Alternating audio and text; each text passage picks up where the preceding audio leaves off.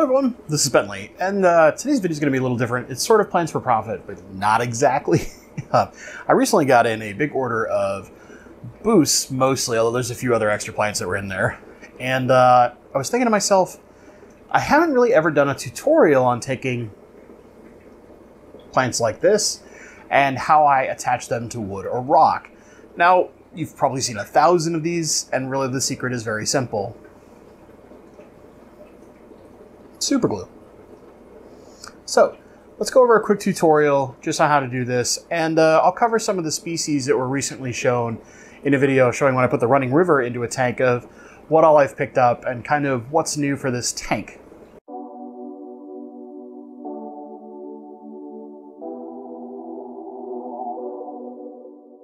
So first things first, whenever we're going to attach anything using super glue, it's really important that we talk about exactly what we're talking about. And for our cases, see if we can get old camera here to focus. It's only going to focus on my face. It's too much on my face in the camera. So anyway, what you want is just standard super glue gel, not the liquid. And you can find all sorts of, there's Gorilla Glue versions. Don't waste your money on those. Go to the dollar store, get this stuff. The important part is that it's cyanoacrylate. And all that matters there is that once the cyanoacrylate hits water, it cures instantly and becomes inert, aka non-toxic. That's why it's safe for all of our fish. And this is good for anything from moss to epiphyte plants like your Anubias, your buces, Java ferns, etc. Can't be that hard, right? Take a piece of hardscape, glue, put it on there. Number one tip, even though I'm not doing it today because I literally ran out, wear a pair of gloves. Just any kind of simple nitrile. Don't use latex, just something simple. It's commonly those black gloves that you see aquascapers use. That's what you're looking for. You don't have to buy the fancy aquascaping brand ones. You can go buy them in bulk off Amazon or something like that. But in general, the only reason why we suggest that is it prevents you from gluing yourself to either yourself or some other part of the hardscape. Like I said, I ran out, so I'm going to do this barehanded. But I've done this enough times, I probably shouldn't glue myself. I hope. Second, we need a surface. In my case, if you guys remember, when I aquascaped the tank behind me, I had a lot of leftover Cereus stone, and that's what I'm going to use. So you generally just want to find yourself a good flat surface. And you'll notice, like in this particular piece, it's kind of rounded on top, but lots of flat surface. And then it's also got a relatively flat backside, and I think I'm going to use the more rounded top just because I like the way it looks. Now, for my first specimen of buce, which is this guy right here, you notice it's not in rock wool. I actually bought this from a local hobbyist, so it's a little wet from coming out of the tank, and that's a good thing. It'll help this cure faster. What we're going to do is we're just going to put a thin bead of glue down, and I also suggest having a towel on the side to dry your hands in between. So you should be able to see that little bead of glue right there on the rock. And all I'm going to do, if we tilt like this so you can see, is take this part of my rhizome that doesn't have leaves, and I'm just going to press it into the glue. Now in my case, this one actually has a small baby plant attached to it, and normally I would take these apart and glue them separately. But in this case, I'm okay with it being one piece attached to this rock for my purposes. So other than the fact that this is an epiphyte, and this is generally what we do, you're going to want to make sure that you hold this for about a minute or so. And then from there, you should be pretty safe to put it in a tank. Just taking a look. So you can already see, I really even haven't done it for a minute. It's already got a pretty strong bond, but we'll make sure, we'll just hold this for a second. And what we're doing here is we're making sure that a good majority of the glue is started to cure already from the small amount of moisture that's on the plant. That way, once it hits water, the plant is less likely to float away off of the piece of hardscape. You can do the same thing with wood, but I've found that in general, super glue works a lot better on rocks than wood. You can do both. It's just about making sure the wood is relatively dry and not too wet. If it's wet, you'll need a kind of a thick bead of glue, and sometimes it can be a little more troublesome, but you can get it done. The other way to do this, of course, is to use something like fishing line, but I much prefer the super glue method because it's a lot cleaner and I don't have to clean up line later on. The only case where I might actively use something like fishing line would be with moss. So there you go. There's a little piece of rock, nice little piece of buce. This in particular, so this species here, you can see it, is called black marble. And you'll notice in its structure, it's very similar to pink lady, which I've shown in the past. Has these longer, bigger stems. Actually, most of the buce I have today is all kind of generally like this. But the big difference is on the back of the leaves, you can see it doesn't have that rosy pink hue at all. It's very green. And then once this gets nice color and sits underwater, you'll see kind of a blackish blue coloration that comes to the top of the leaf. Really, really pretty plant. Got this from a local hobbyist named Justin. Big shout out to him if he's watching. Just big thanks. I really like getting neat buce like this. Plus it's one I haven't grown before. So we'll show that again with a different species, but this one came out of a pot. So we're gonna show that again with a different species, but this one came out of a pot, and you can kind of see here in the roots, there's a little leftover stuff from the rock wool. So first what we'll wanna do is just get that a little cleaned up. If you can, get a bucket nearby, just work with it.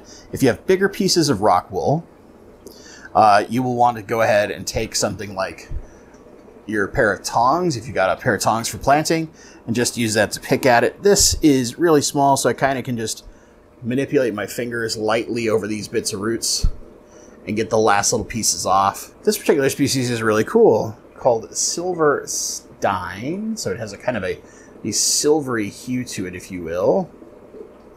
But this just came fresh in. So you can see again, big leaves kind of like the marble was, and these longer stems that have a light red color, but we've got a nice chunk of rhizome here and some roots. So when you have roots like this, try not to get too much glue on the roots.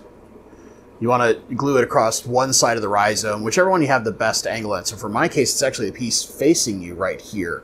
So again, we're going to find ourselves a stone. This is a pretty good one right here. Going to make sure our hands are nice and dry. Actually, I really like this face here. I'm going to show it to you. So I'm going to use this. We're just going to put a thin bead right where we can. I'm going to try, just because of how big this piece is, I'm going to try not to pocket it in this little crevice, but I'm going to put it right above it right here on this flat. Nice bit of glue there.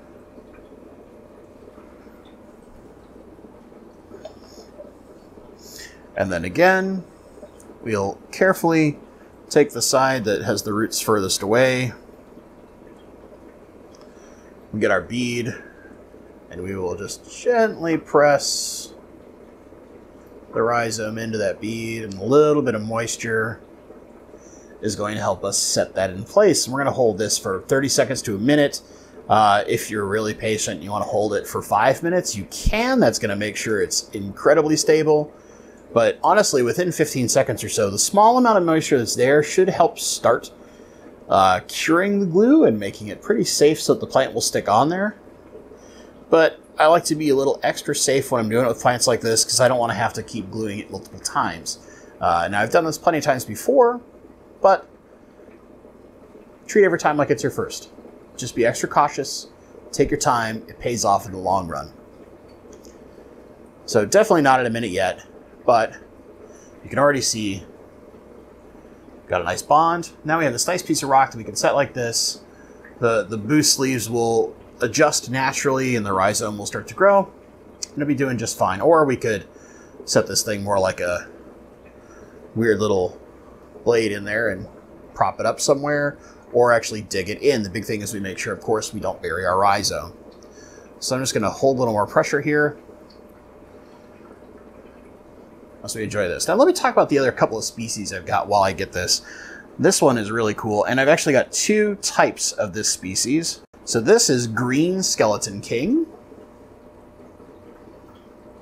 I know the focus is not fantastic because my camera's being a jerk, but there's that. And then there's also dark skeleton king.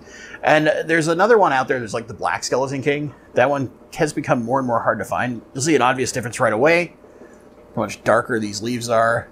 And toward the back, you'll also see kind of a red hue coming in on the dark skeleton king, where the green, if I pick that back up and show you, definitely a very bright green leaf on the back. So just a nice, easy difference to look at and see This guy is ready to go. We can move on and do our next one. So we've done plenty of these big rhizome style ones. Let's try something smaller. First, I'll show you what we're looking at. Much smaller buce as we look in this pot. This is a tricolor species, really similar to like the Catherine in its leaf pattern. The nice part about buce, because it has those rhizomes, the rock wool is pretty easy. Just so you can just break it open. You can see the couple different pieces that are in this pot. So let me give you a good piece. This will be our piece that we'll test with. So you can see that little guy right there. Very pretty. So let's go ahead with a smaller rhizome. It's the same process. The only difference is because the rhizome is so small, we need to just be a little bit more careful to make sure that we don't glue ourselves, either the rock or, again, ourselves, which could be even worse. So we're looking for a nice flat surface. I think with this particular rock, I'm going to show you this. It's got this kind of nice facing here. So what I'm going to do is glue right along the very top and get it so that my buce can sit kind of right in here, right? There's this little ledge right here, and I'm actually going to glue onto that ledge. That makes sense. So we'll set my piece of buce to the side, get our handy super glue, get this area nice and coated in glue.